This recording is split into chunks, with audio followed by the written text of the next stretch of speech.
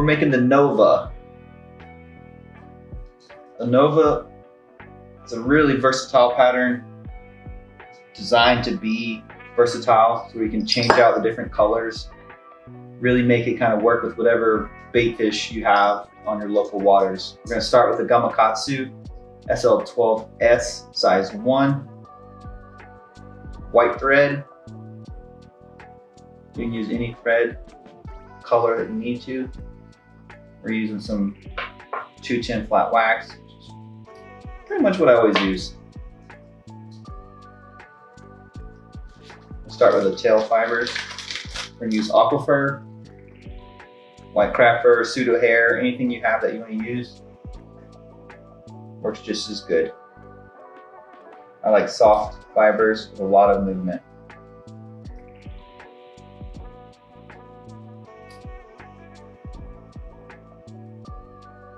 Tie like a little clump here. All the under fiber out here.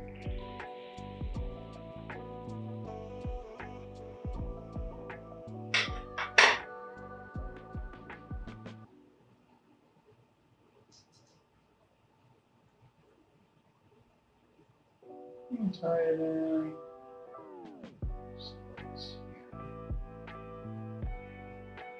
Keep my finger here, keep it from spinning around the hook. Hold it in position.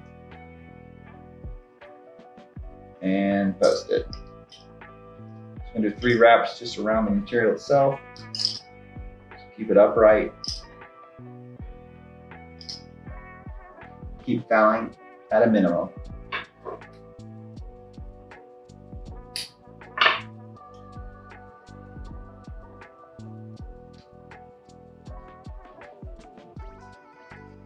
All right. I'm gonna take we have a EP crafter brush. We're gonna add it here to the tail.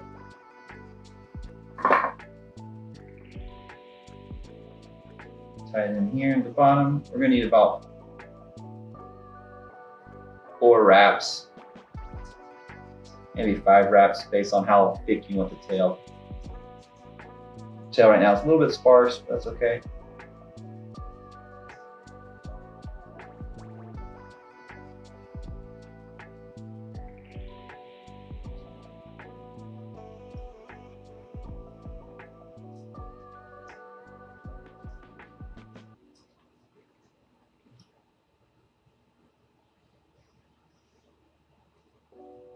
We'll do one more here.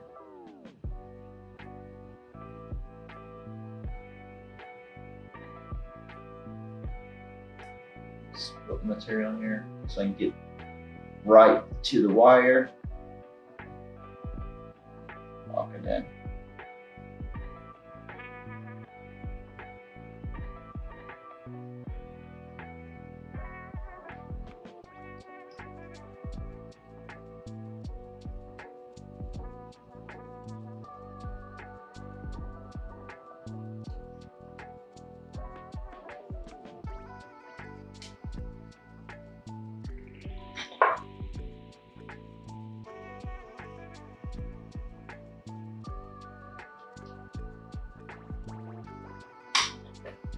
Nice straightforward tail.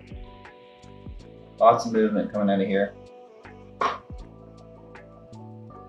right. Next material, we're using a EP Minnow head brush in white.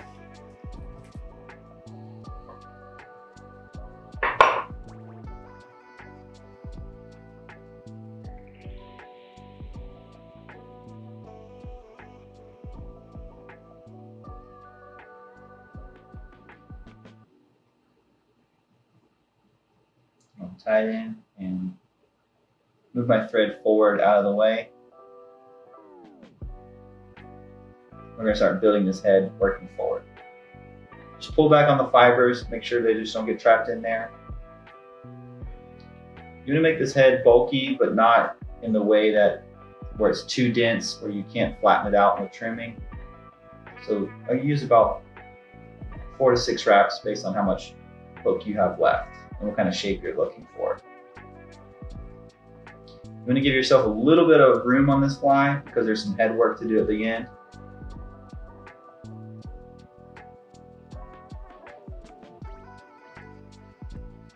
And do that last one there. Okay.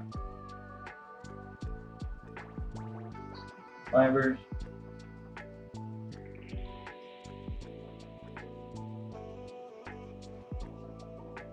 Pull it up.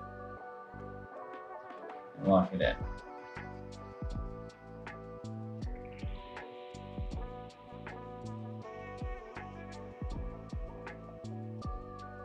Secure it down. Make sure the fibers are nice and in place. Trim it off, clean it up. I like to press down here to make sure the wire is not exposed. Trap it into the thread.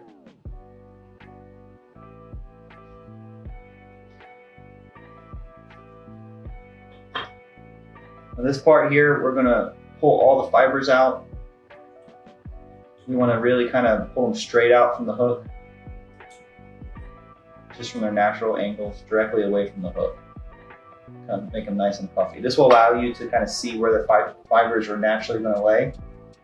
What we're going to do is we're going to hold onto the tail fibers, pull them down out of the way, and we're going to run the scissors, not big and wide, not like this, but like in a nice smaller pattern. And what we're going to do is we're going to carve a space to tie in a back color here. So I'm going to run them just like this. Be careful not to cut too deep for the tail. We're just going to kind of slide in there and remove some fibers. And you'll know if you did it right because it'll have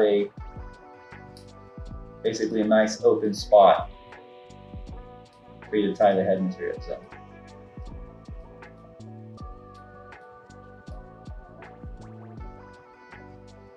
Should look like that.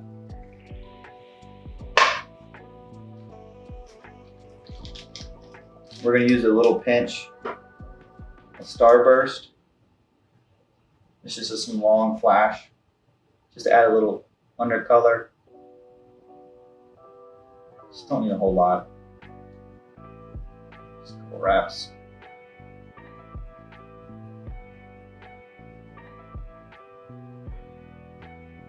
And then our final material is whatever color you're going to add to the back of the pattern. We're going to do olive, because olive and white just seems like it can work anywhere. It's like a Menhaden, greeny, finger mullet, kind of works. This one you want to be a little more sparse. It's just to make the back coloring and to finish out the head of the fly. Now that you have this huge hole here, it needs to be filled with this material.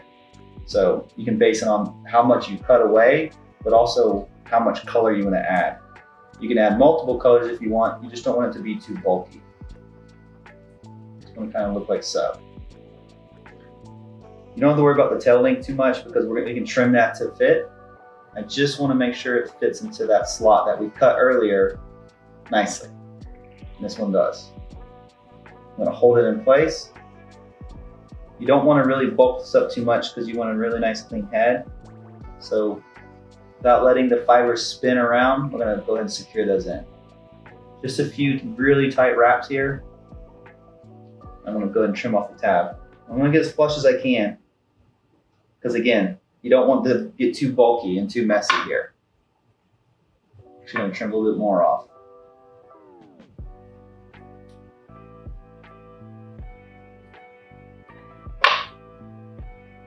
And then we're going to clean this all up. Doesn't need to be completely perfect because we do have one major step with resin. This will get you to a point where this pattern is going to be nice and secure.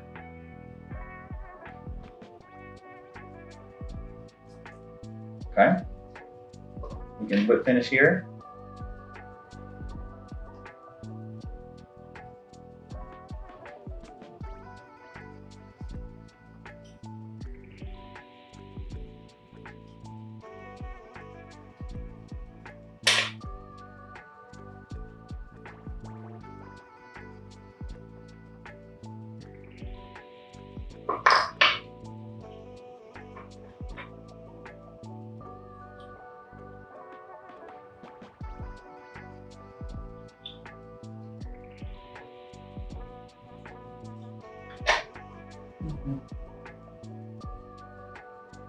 We're going to give her a little trim before we add the eyes.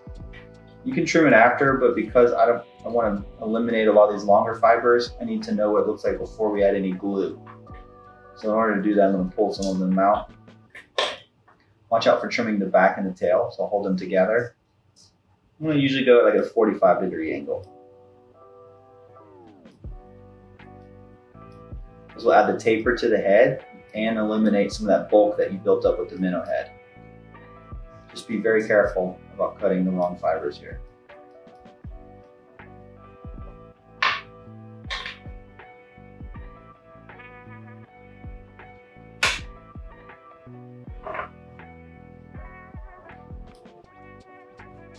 Again, 45-degree. Go in there and just kind of taper the head fibers. Then we're going to do the belly the same way. 45.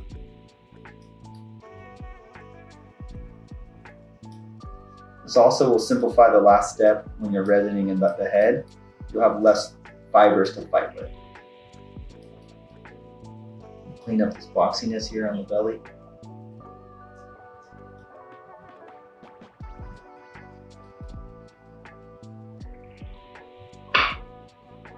Bring a lighter, just kind of get it a little close to it.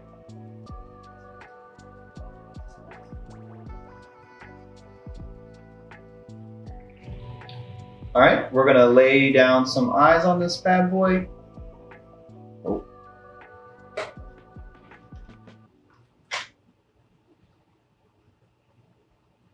I get him close to the thread, but not on top of the thread, just touching right behind him.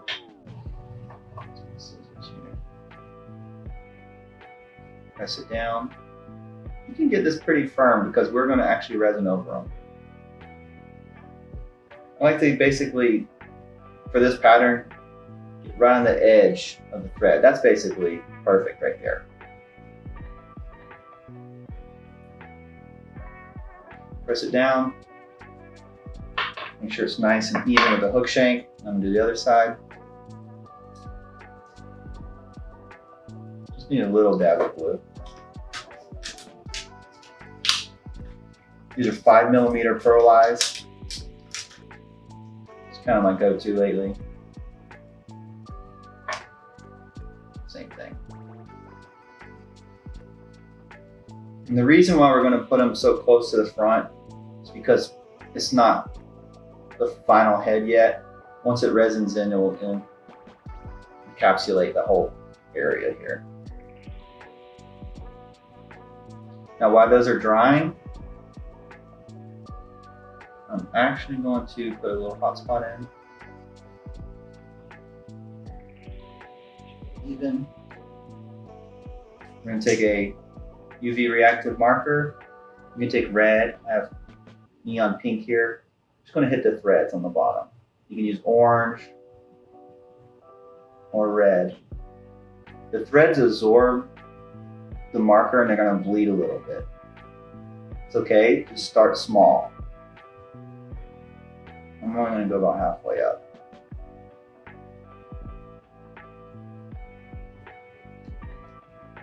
There we go. Okay, now while the eyes are finishing drying, I'm going to go ahead and clean up anything I see that's loose that might want to try to poke through the resin. So I'm just kind of going to go in here and clean up.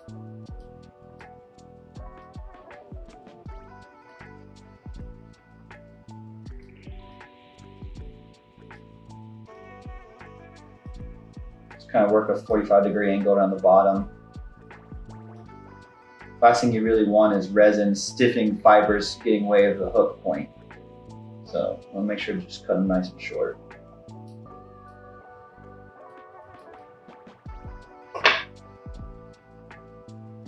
There we go. Now I'm going to go ahead and make sure these eyes are nice and dry. Press on them, see if I get any movement. All those fibers are gone.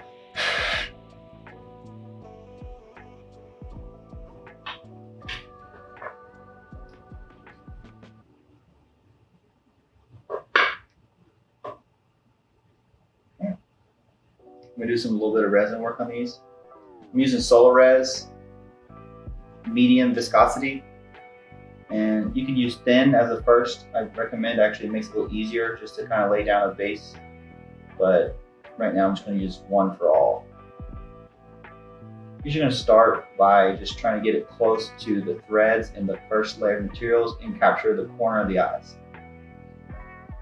This will be where you can just build from. You see we got some like crazy hairs going on. It's okay. You just don't want the crazy hairs into the resin. But for now, this is perfect.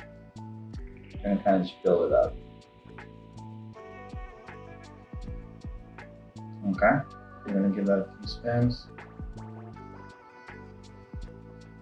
Make sure it just kind of evens out.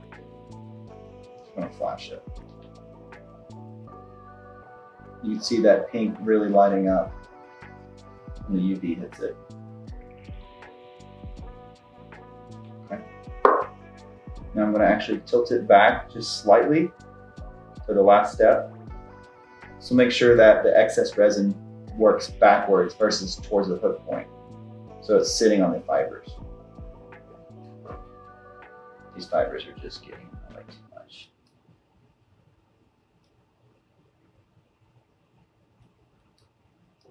Okay. I'm gonna do one last layer. This is gonna go over the eyes. You don't want this too bulky because it adds too much weight, but we're gonna go ahead and lay down that next layer behind the first layer you did on the threads. If you're having trouble encasing the eyes, just push down and push it to the back. Pull the resin backwards so it touches the fibers. Otherwise it can get too messy and too globby. Just kind of force it back there. If you don't spread it out, it just build and build and build, and then you have a big goop and it becomes too much. And then from there, we'll work back forward. We're gonna give her a spin. Spinning, just make sure it all evens out. Slow it down. I'm gonna flash it.